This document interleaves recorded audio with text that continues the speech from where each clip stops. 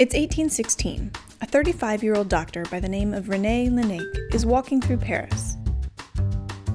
He pauses to watch as two children signal to each other across a long piece of wooden board. One child holds the board to her ear, the other scratches the opposite end, sending the amplified sound down the length of wood. Later, Laennec is called to assess a young woman with a heart condition.